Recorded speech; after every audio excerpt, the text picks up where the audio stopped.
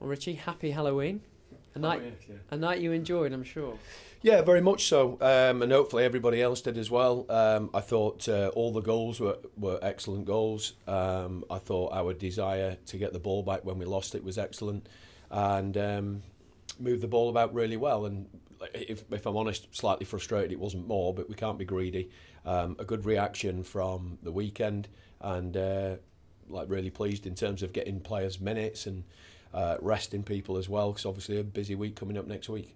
We talked a lot in recent weeks, both positively and negatively, about how the start can influence things, and you started really well tonight. Yeah, I think look, I appreciate the fact that for the first few weeks our home form wasn't where we wanted it to be, but we were getting by with the away form. But they are starting to look a little bit more confident now. They are feeling a little bit more at home. The newer players are starting to have a bit more of an understanding of what it takes to come and play here. So, they came into the game with confidence, which is difficult when you look at the weekend, but I think they were bringing the confidence from last Tuesday. So no, we started the game really well. But the important bit is always for us is getting that first goal, and how early do we get that first goal?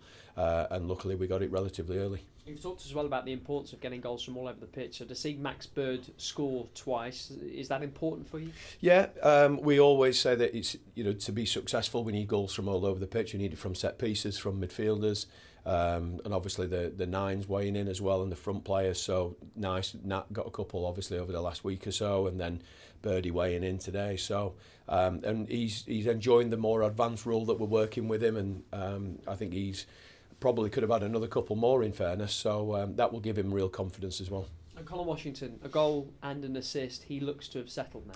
Yeah, a couple of games doesn't always mean that suddenly now that we've got the old Connor back, but it will do him the world of good.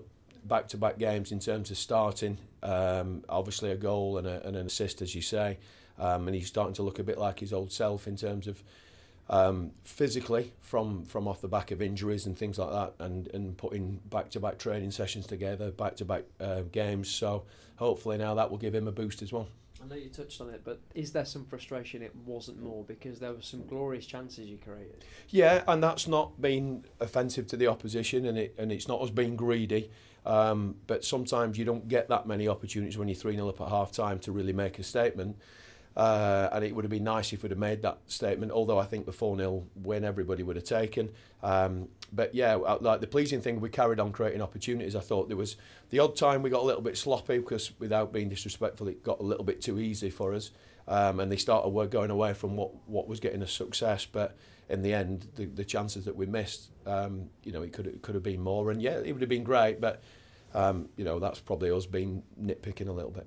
Just finally, I know you would prefer not to have to see a reaction, but given Saturday and the result at Stevenage, how pleased were you to get one tonight? Yeah, we always are. And we always look. They're a great bunch who work very hard on a daily basis and buy into what we're doing, and we don't have doubts about the reaction of them. What would be nice now if we keep talking all the time about starting on runs and putting back-to-back together and all that sort of stuff. So.